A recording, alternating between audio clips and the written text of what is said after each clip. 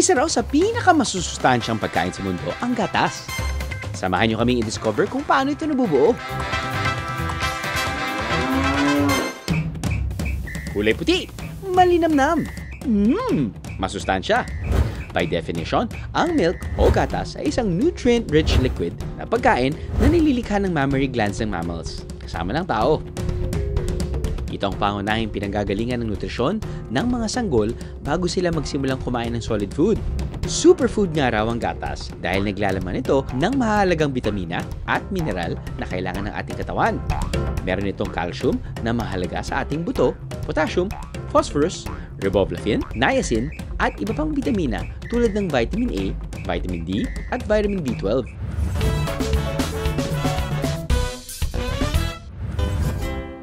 Pero kailan nga bang natutong uminom ng gatas ang mga tao?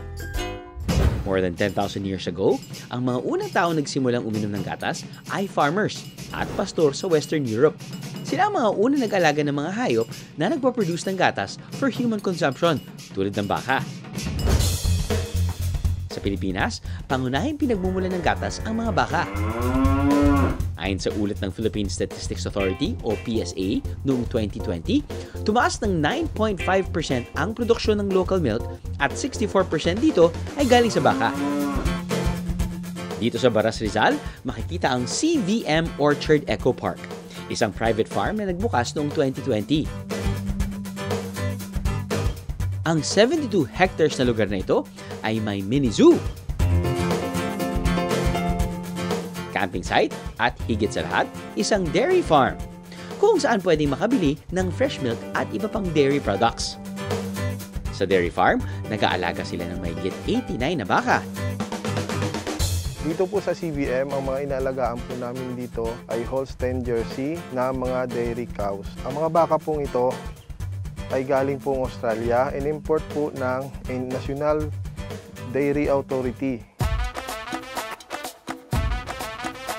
Nakapagpuproduce ang farm ng 1,500 liters ng gatas kada araw. Alam niyo bang kayang mag-produce ng baka ng 6.3 gallons ng gatas araw-araw o katumbas ng 350,000 na baso ng gatas in a lifetime? Ang daming gatas nun ah! Pero para magawa ito, kumakain naman ng baka ng mahigit 22 kilos ng pagkain na katumbas ng mahigit kalahating sako ng bigas. Umiinom din sila ng 50 gallons ng tubig kada araw o singdami ng tubig sa isang bathtub. Ang iba pang dairy products na binibenta nila rito ay flavored milk, yogurt at milk bars. Simula po sa baka, tapos pinapump po. Pag naipon na po ang gatas, ililipat po ng processing, tsaka po titimplahan. Ang iba po gagawing flavored milk, gagawing milk bar, tsaka po ngayon ipapackaging. Tapos ilalagay po sa rep o sa freezer. Maraming pwedeng gawin at lutuin mula sa gatas ng baka. Pwede rin itong ihalo sa mga inumin at dessert. May nadiskubre kaming bagong merienda na kung tawagin ay fried milk. Oo, nauusong fried milk o gatas na ginawang custard at binalot sa egg wash at flour mixture sa piniprito. Sikat na raw ito sa Spain, Italy, India at China.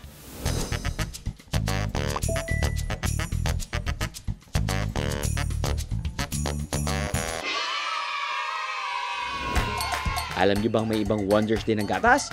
Kaya rin itong gawing fresh ang frozen fish. Ibabad lang ang nagyayelong isda sa gatas hanggang sa matunaw ang yelo. Maglalasang fresh daw ng isda dahil sa milk. Makatutulong din sa paghupa ng spice ang pag-inom ng isang baso ng malamig na gatas. In fact, ang gawain ito ay suportado ng siyensya. Ang chief protein in milk kasi na kung tawagin ay casein ay nagbabind ng fatty acid tail ng chemical compound na capsaicin na makikita sa chili peppers na tumutulong para pagtigilin ang init na mararamdaman sa pagkain nito.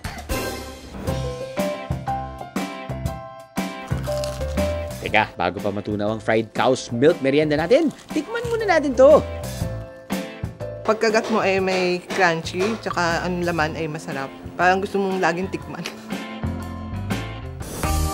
Noon pa man, ang gatas ay isa sa mga pinakamasarap at masustansyang pagkain ng tao. Kaya naman masasabing gatas is essential.